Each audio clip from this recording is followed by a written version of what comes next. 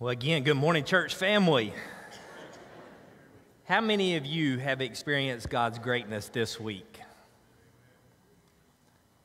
And if you didn't raise your hand, it's because you didn't see God's greatness. Because God is great. God is good all the time. So as you can tell, I'm definitely not Pastor Andrew. Pastor Andrew is out what he deems as celebrating the birth of a new son. And I think we actually have a picture.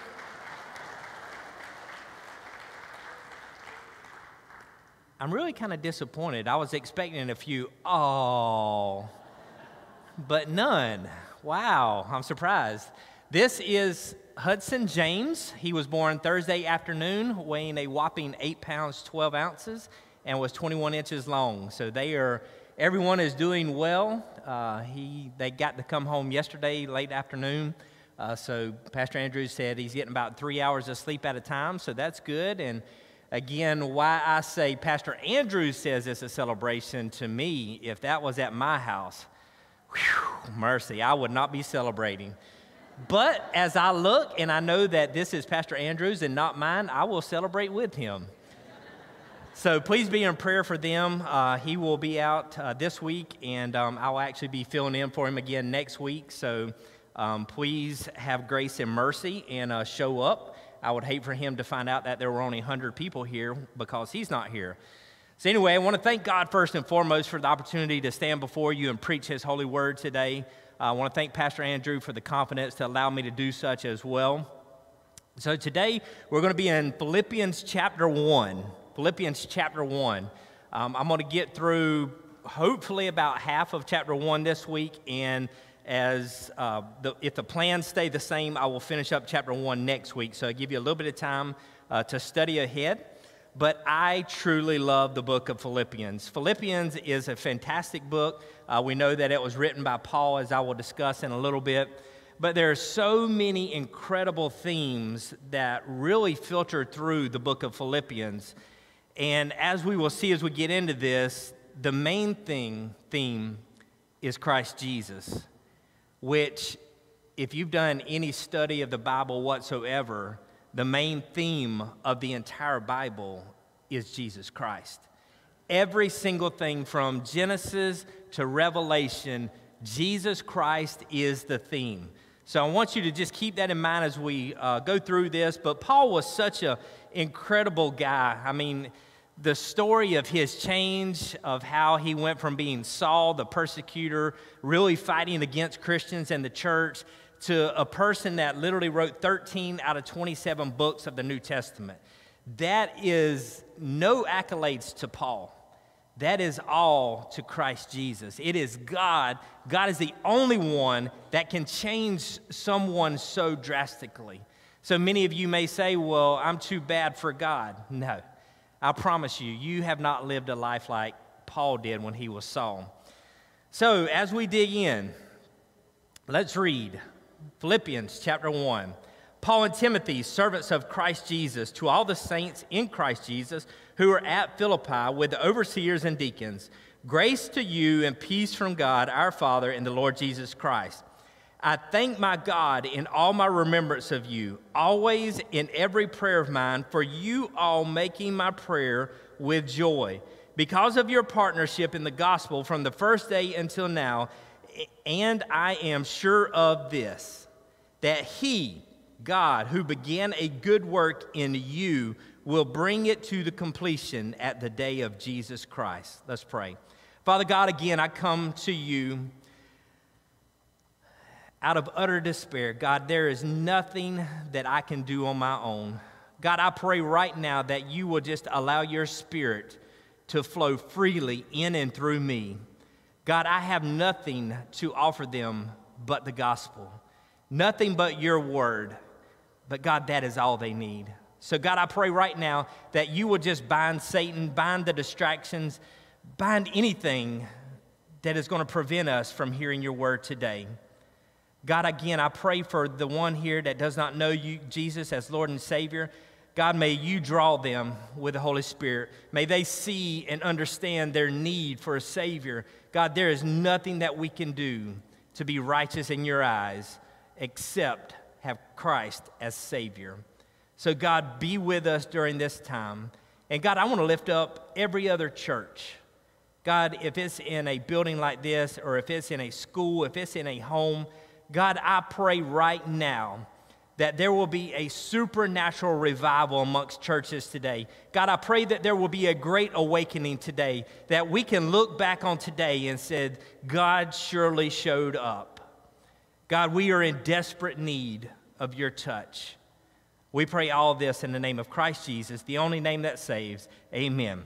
All right, so as Paul starts there, he says, Paul and Timothy, servants of Jesus Christ. So we know that Paul is the one that authored Philippians. He used Timothy as the one who literally transcribed or dictated, wrote physically the letter for Paul. So please do not get him confused as being a co-author or anything like that. But Paul immediately identifies himself and his role. Now, again, you would think that someone that wrote 13 out of 27 New Testament books would identify himself as a little bit more than a servant. I mean, we didn't write 13 out of 27 books, and how many of us are willing to say, I am a servant of Christ Jesus? But then he goes down, he says, to all the saints in Christ Jesus who are at Philippi with the overseers and deacons. So now Paul identifies who his audience is, who the recipient of this letter is, and he's writing to the church of Philippi. But one thing I want to point out to you, notice what he says. Christ Jesus is mentioned for the second time already. So the first part of verse 1, he says, servants of Christ Jesus. Now he says, to all the saints in Christ Jesus who are at Philippi. So then he goes on to say, overseers and deacons. Now this is very important because I want you to understand that this was not written to a specific group. It was not written to a specific person, but it was written to the entire church of Philippi. So who are those people? The overseers or bishops were called the elders. Now, if you read Titus chapter 1, verse 5, it'll tell you a little bit more about that and explain that to you in a little bit better detail, and I'm not going to camp out there. But it says, literally an elder we do not have, but it was one that is shepherd or overseeing, pastoring the flock. So it is one that has some authority. Now, in today's society, we would see us as pastors also called elders as well. But then he goes down to the term deacons. The deacons were those church leaders who had special service responsibility in the assembly. Now, if you go back to Acts chapter 6, it gives you all the details of that. But a deacon is a servant. A deacon is created, and their obligation is to serve the body of the church. So he, again, calls them out specifically. But then he goes down. In verse 2, he says, grace to you and peace from God, our Father, and Lord Jesus Christ. This is a very customary greeting that Paul used throughout his writings, but one thing is very, very important there. Look at the order in which you see grace and peace. Without grace, there is no peace. If you don't have the grace of God in your life, you will never be at peace with anything in life. So he says, grace to you and peace from God. Then he says, from God, our Father, and the Lord Jesus Christ. So notice that we see for the third time in 2 verses the term Jesus Christ there. There are many topics throughout the book of Philippians, but Jesus is first and foremost. And I think it's very important to understand that from the very beginning, Paul doesn't beat around the bush. Paul doesn't go out and say, hey, y'all need to do this, hey, you need to do that. It's not a self-help book. It's not any of those things. It is simply about Christ Jesus. Now, what we will see out of that as a way that we bring honor and glory to Christ, he gives us some of those things to do. So Paul has gotten the introduction out of the way. Now he begins to share how Christ Jesus is glorified. I love how Paul writes. Paul is one of those very nice, very uplifting, very soft-spoken guys, right? Absolutely not. Everything that I just said, he's the complete opposite of. Paul is very direct. Paul is very stern. Paul has been known to probably not be politically correct all the time. And I love that because, look, there is no political correctness in God's word. God's word is truth. God's word is infallible. God's word is perfect. And there's no sense in being someone that takes this word and breaks it apart and tries not to hurt anybody's feelings. Because, see, I'm probably, good chance, good possibility, I'm probably going to say something that makes you mad today. But you know what? It's not me. I am doing nothing other than being a messenger of what God says. The tragedy becomes is when a church or a man of God or a woman of God that is teaching others does not hold fast to the Word of God. Look, there's some really good, ooey-gooey, loving stuff in Scripture. Yes, absolutely. But there's also some stuff that's going to smack you in the forehead. And you see, God put that there because he knew we were knuckleheads, and he knew we needed to be smacked in the head a couple of times. Okay, there's one other that agrees with me here. So the rest of y'all are just really good people, okay? Thank you. I'm glad I'm not on that island alone. But again, he uses very specific language, so let's dig in. Verse 3, I thank my God in all my remembrance of you, always in every prayer of mine, for you all making my prayer with joy, because of your partnership in the gospel from the first day until now. So Paul immediately starts with the praise of the church of Philippi. He gets his greeting out of the way. He gets his introduction out of the way. He identifies why he's writing, who he's writing to, all that good stuff. But Paul is about, in context, Paul's about 800 miles away from the church of Philippi. He has not seen them in approximately 8 to 10 years. And guess where he's writing from? Prison. So you're thinking, man, this should be good, right? The guy hadn't seen him in a while. He's a long way from him. But look at the very first thing he says. I thank my God. So he identifies his relationship with God, and then he says, in all my remembrance of you. Basically, he says, every time I pray and think about you guys, I thank God. How many of you have a person in your life that carries that same impact? How many of you have someone in your life that you haven't seen in 8 to 10 years, but every time you think of them, you're thinking, God, thank you for putting that person in my life. Every time he thinks about them, he takes the time to intentionally thank God for them. What if we flip this around? This is just a little pry here, okay? So bear with me. How many people can say that about you? How many people that haven't seen you in 8 to 10 years say, God, I am sure grateful for blank, and put your name in that box? You see, we as believers, we should be the epitome of that. We should be the people that when they don't see us all the time, they're going through a difficult time, and they think back to us, and they're like, God, thank you for putting Bob in my life.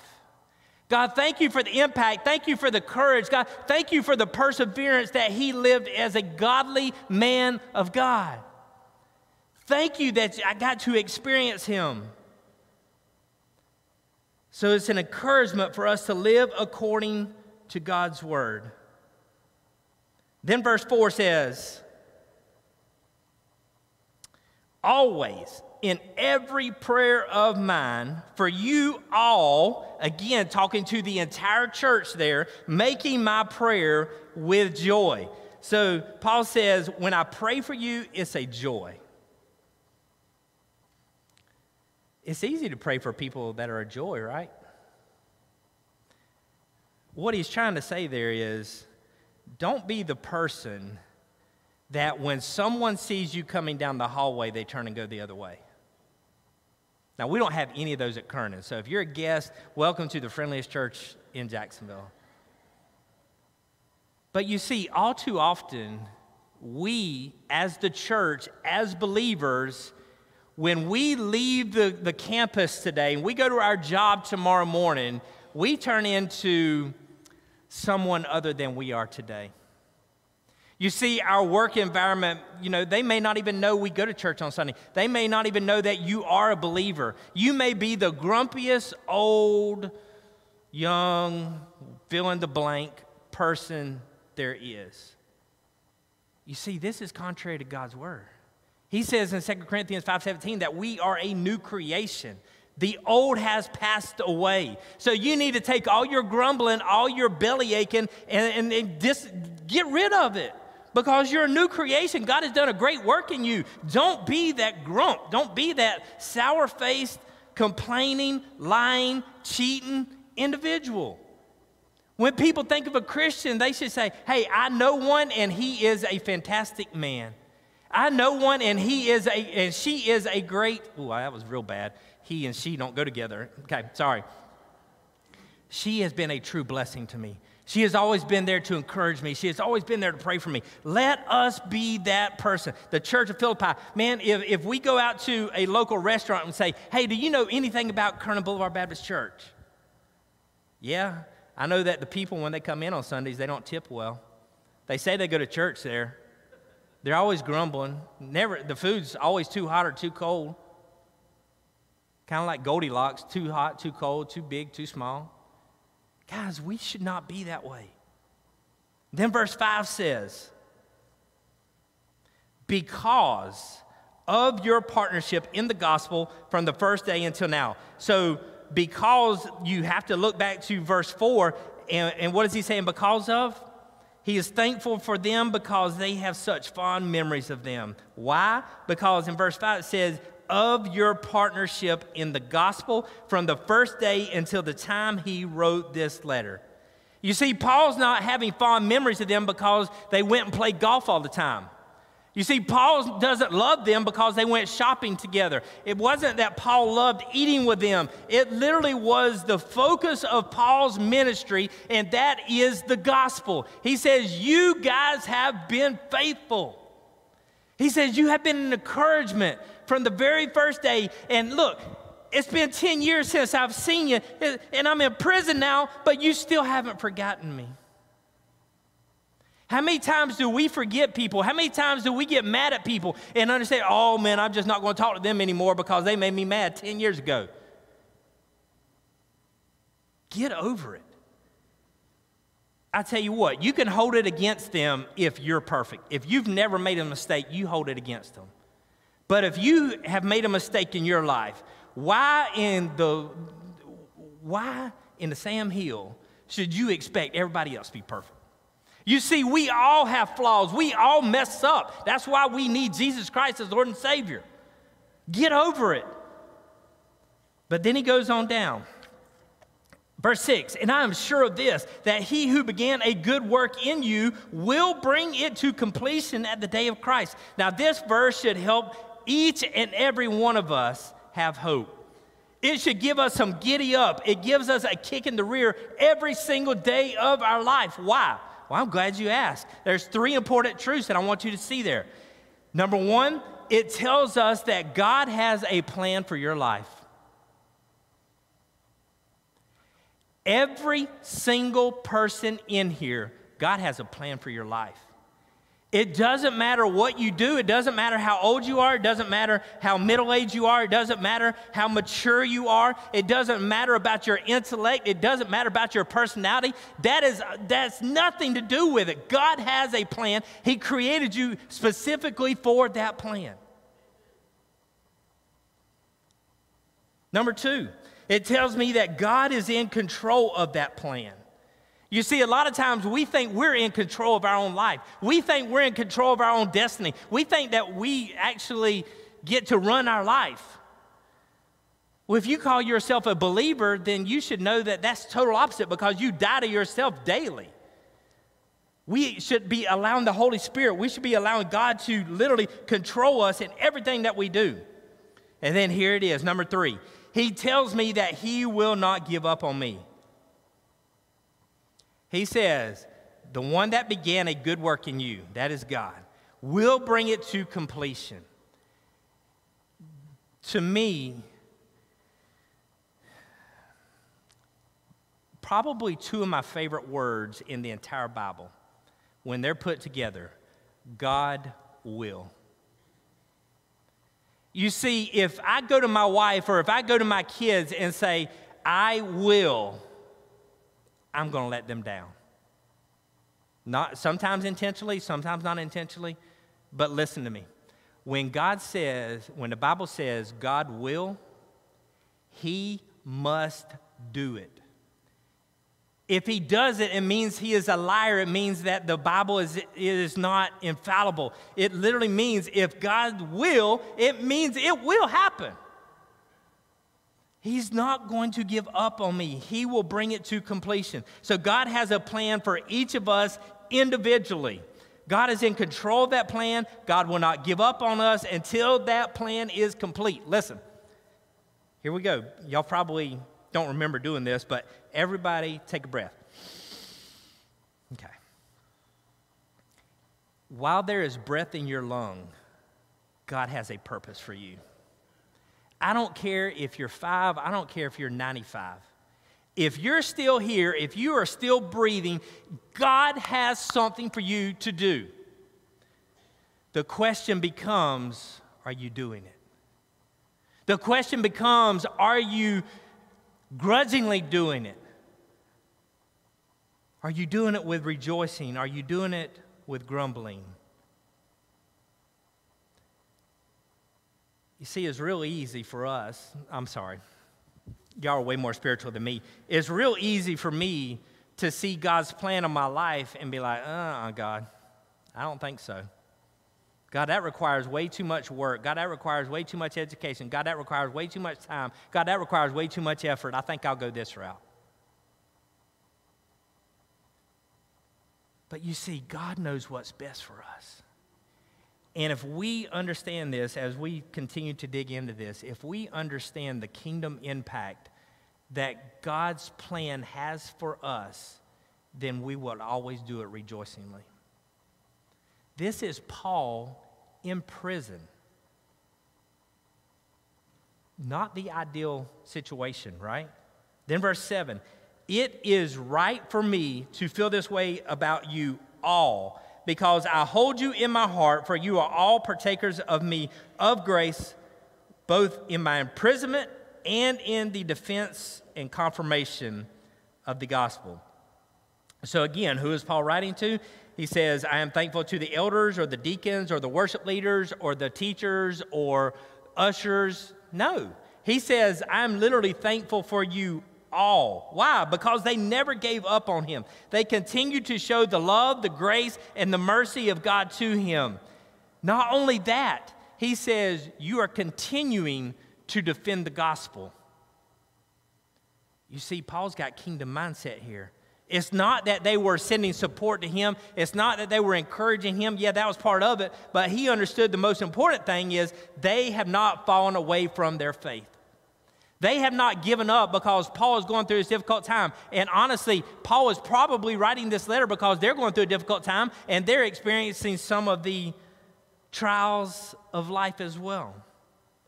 Who have you given up on? Who do you refuse to forgive? Have you given up on God? Maybe you're just being disobedient to God. Listen, don't give up. Why? Verse 8. For God is my witness, how I yearn for you all with the affection of Christ Jesus. So Paul conveys his sincerity here as he states, God is my witness. He's saying, guys, I'm trying to be as sincere and as truthful to you guys. He said he yearns for them. He yearns for them.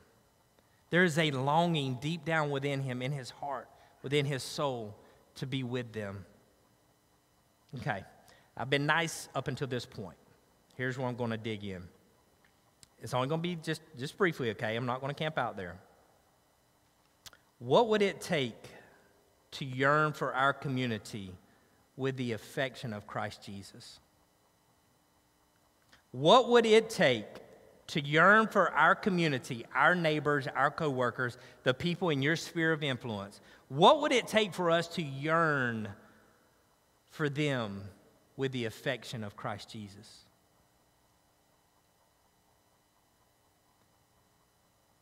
As difficult as this is to say, I don't think we're doing that. I don't yearn for my community like I should. How do you know that? When's the last time you shared the gospel? When's the last time you invited someone to church?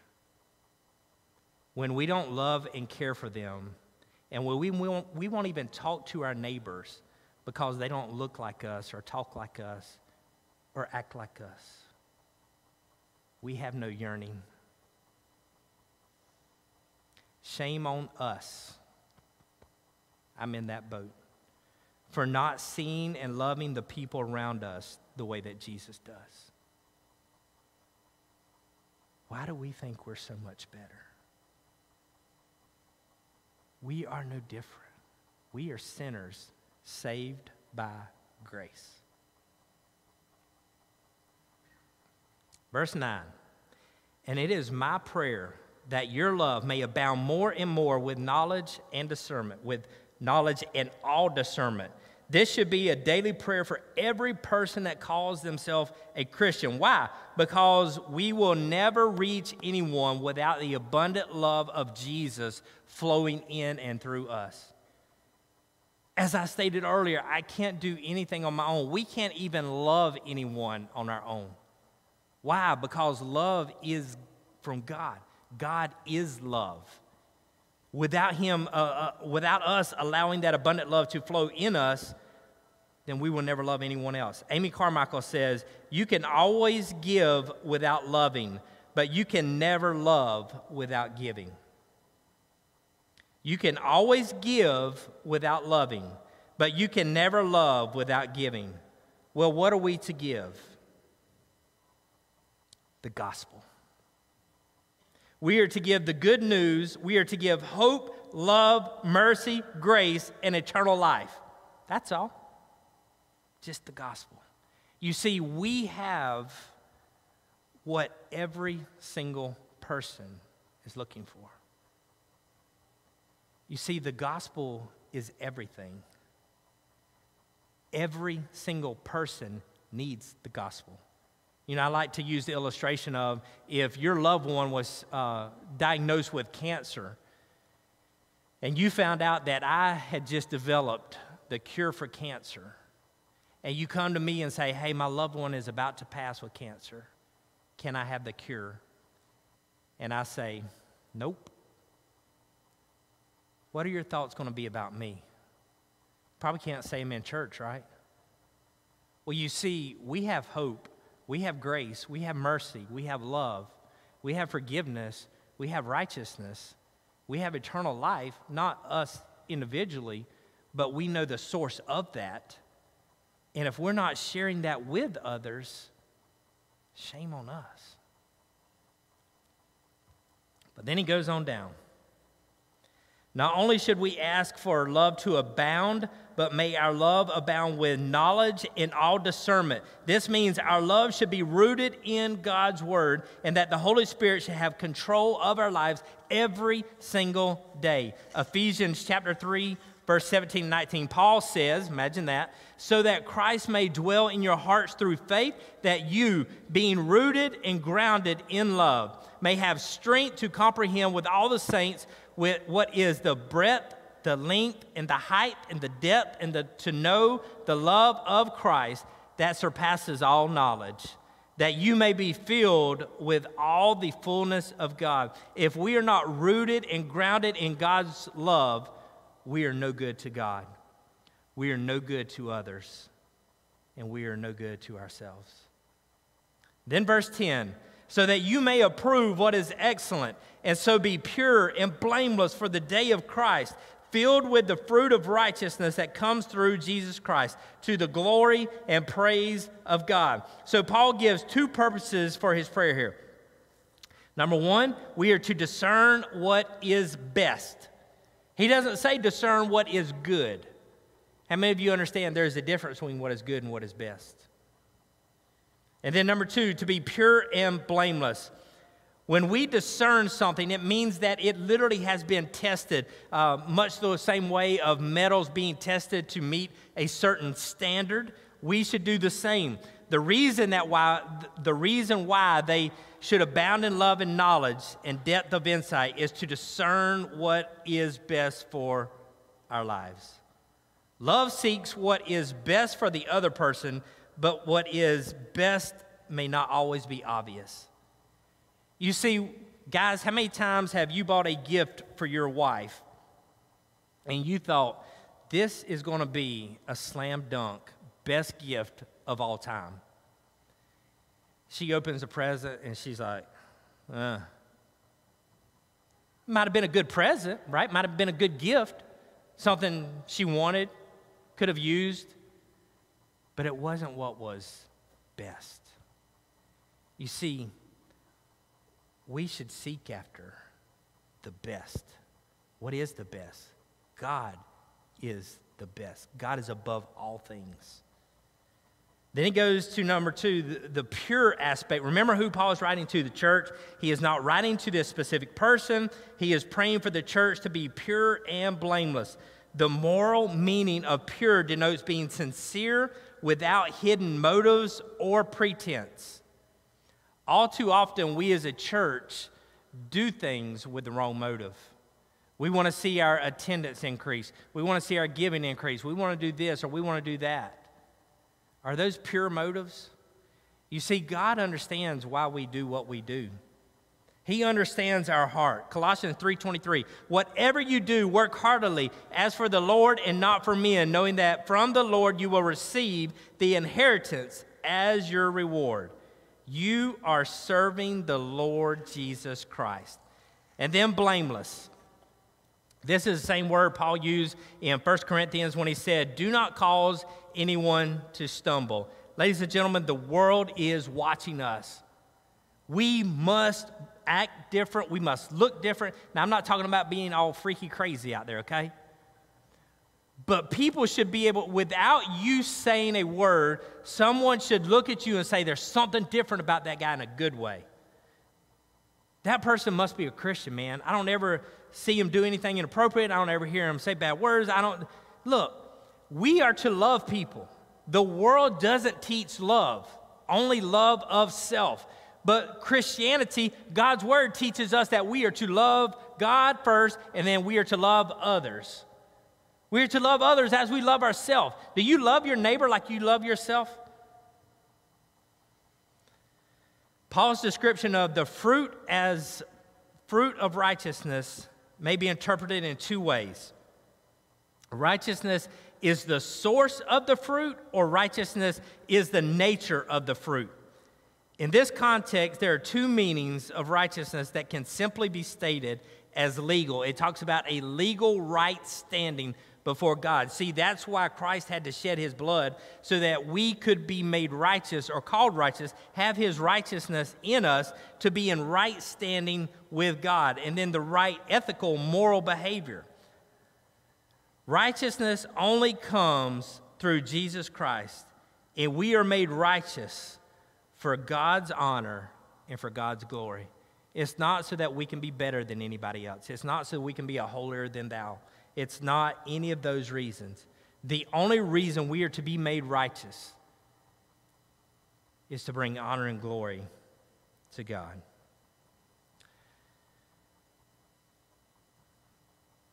Church family,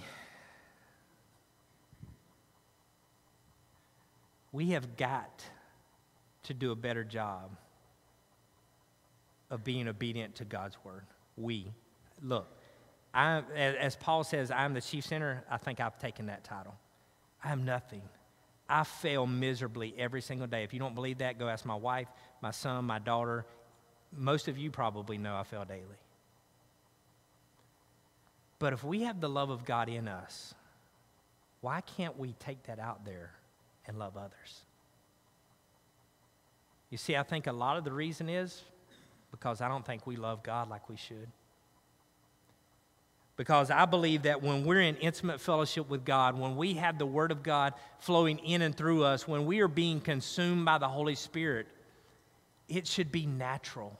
Because we are a new creation. God has made us new. He has made us loving, caring, to show grace, to show mercy. But all too often we go out into the world and we respond just like they do. So as we close today, I want you to just examine your life. Think about, could anyone that you know refer back to you as a true believer? A man of God, a woman of God? Can they rejoice every time they think about you? Every time that they pray, is your name in there as a blessing? Or are you one of those people that are just miserable, that are grumbling, that are lying, that are cheating. You see, we will stand before God one day and give an account of the things that we've done or not done.